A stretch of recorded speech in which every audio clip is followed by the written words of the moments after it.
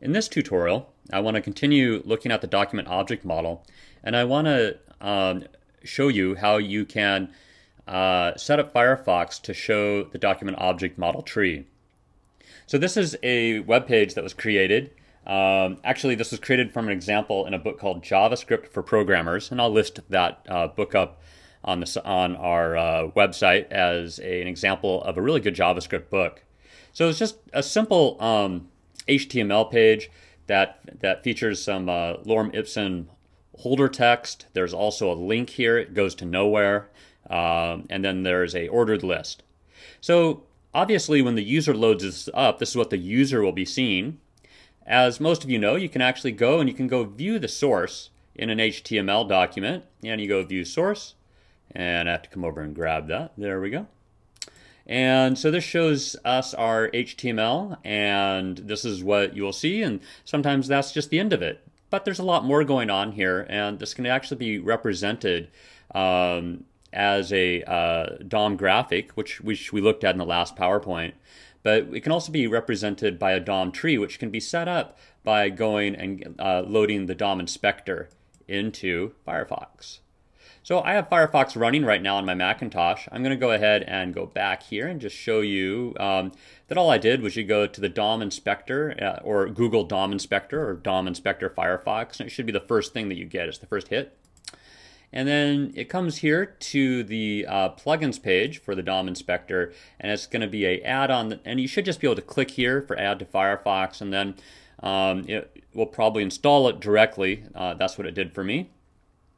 So once that's installed, then you can go on through and you can look at the DOM tree for any HTML page. So I just clicked install, and now it's going to be under my tools. So I go up here to web developer, and it's actually, you go past Firebug if you have that installed. And then if you're using Firefox, you'll also see things like the, the web console. And then here we have the DOM inspector. The DOM inspector is what was installed. So I click on that, and let me push this over here so we can kind of see both at kind of the same time. And our top level is going to be right here with the HTML, or actually, well, it's the document right here is our top level, but we often can think of it as being that HTML page. And as I mentioned before, we got nodes that are actually just comments. And so there's a comment here. If I click on that, it actually shows you the comment that's on that page. We can verify that by looking at our source code. So go here to view page source. And we indeed do have a comment that says demonstration of a documents tree. That's the regular HTML comment, and it's showing up as a comment node. Now I come down here and I open up that HTML node right here. And it gives me the information and value of that node. And then the various siblings under it are going to be head and body, and I can click on the body, and we have all the siblings under there. We have H1, a paragraph, an anchor, another paragraph, and an ordered list. Okay, once again, I'll go ahead and look at my source code, and that looks pretty much it. An H1, a paragraph. There's some nested ones, which I can get into. An anchor, another paragraph, and an ordered list. Well, let me open up that ordered list. We have all of our LIs. Those are all of our LIs. So you see how that's working. And here's our text. And we can actually come on through and we can change values if we want. In fact, an interesting thing to do is to load up a page. I'm going to load up a page that I know because then I can go through and quickly show you how that's done. And this is a page that I was working on recently.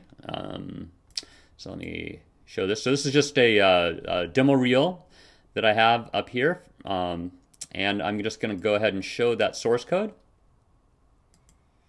Okay, so here's all the source code for it, the code behind the scenes. And let me go on up and actually close this out, and I'm going to reopen that web developer DOM inspector. Oops, is it not going to work for me? I must have opened up the wrong one. Let me try again. Web developer DOM inspector. There we are. All right, so now that that's open, I can come through here and I can make some modifications to this page. Now, note that I'm not making permanent modifications. This is actually on a server that's located on the web. But you could do anything, you could load up Google, for example, or msnbc.com. And you can go look at that DOM inspector and you can modify it how it's locally presented on your page. So this is modifying how it's being presented locally.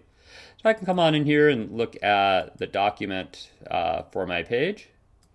And let me go to the div. I'll just do one really quick here. I'll go into the style. Find one here. Okay. So you see how this is looking here. It's a width of 795 pixels for that entire white area. But I can come on in and change that. And I'll change that to something really dramatic to 200. I come over here and you refresh it. And then you should see that that div area has changed to whatever I made it, 200 pixels.